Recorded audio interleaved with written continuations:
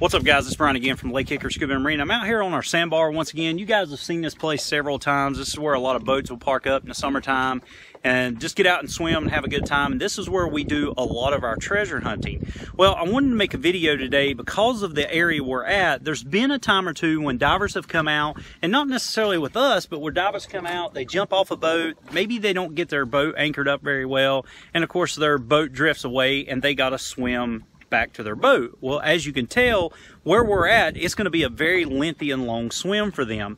And so what I want to focus this video on is swimming and scuba diving, and why it's so very important that you're tested on your swimming abilities during your open water course. And if you're new to diving, one of the things that you'll have to do for certification is do a swim test. Now, I'm going to be focusing the water fitness test through SSI, but just about all the diver training agencies out there require you to do some type of swim test for your certification. Through SSI, you simply got to swim 200 yards, and this is a free swim, but it's a constant swim. That means you don't really get any breaks. It's not a time swim, but you're just going to have to swim 200 yards at the surface of the water just to make sure that you can swim. Now, we can up it to 300 yards if we allow you to use swimming aids such as mask, fin, snorkel. Then, of course, we are going to make you do a 10-minute water tread. Now, water treading in scuba diving is simply just keeping your mouth and your nose out of the water for 10 minutes, and it's a really, really simple process. A lot of people will actually just simply float on their back versus tread in water, and that's okay. What our goal is just to make sure that you can keep your head above water for a lengthy period of time. Now, as with any skill that you're going to learn in scuba diving, there's always a value there of why you need to be able to do this.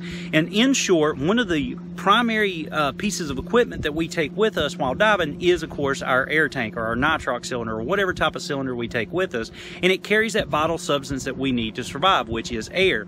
Now, if we try to conserve air by using less energy, then of course we can make our tanks last longer and longer. Well, here lies the value of those swim tests.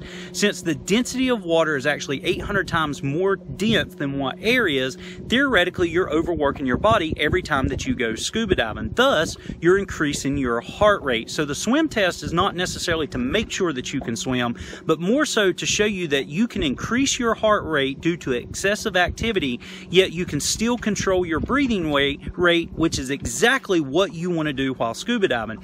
So we put you through that actual swim test to increase your heart rate, but to teach you that, hey, it's okay, you can actually control your respiratory rate, thus allowing you to conserve more air out of your cylinder, because the more energy that we actually use, the more air that you're going to use as well, and the less time you're going to have underwater. So what, of course, is the value to the tread test? Why do you need to be able to tread water? Well, once again, if you're out here at the sandbar, maybe you're floating, maybe the boat drifted, and you've got a boat coming to get you, you're going to have to sit there and tread water. Maybe you've got a BCD malfunction and you're unable to get positively buoyant. Even if you drop your weights, maybe you're still too heavy and you simply can't float. Well, the treading water is really going to come into play there. Thus, why we teach you or have you conduct a 10-minute water tread during your training. Now, the last thing I want to talk about is the differences between swimming and how we swim for scuba diving. Obviously, when you're swimming, you're using your arms, your legs, and there's different types of swim patterns. You can use a breaststroke, you can use an overhand backstroke, and there's many different ways to do it.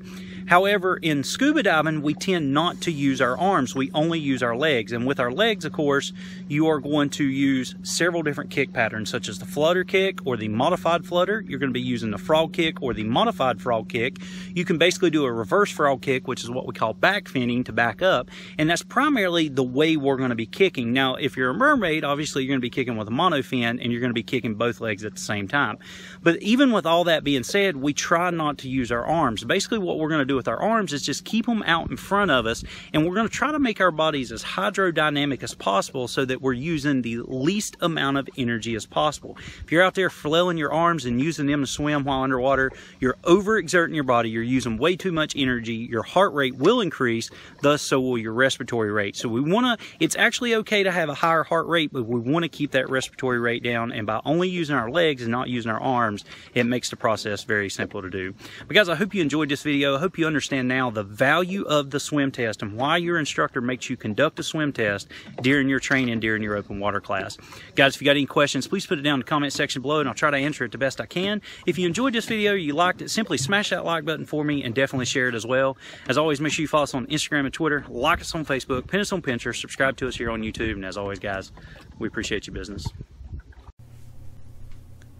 Guys, we really appreciate you watching our videos. If you liked it, make sure to give us a big thumbs up. If you're not a subscriber, simply hit that subscriber button for us and make sure you hit the little bell to turn on all notifications.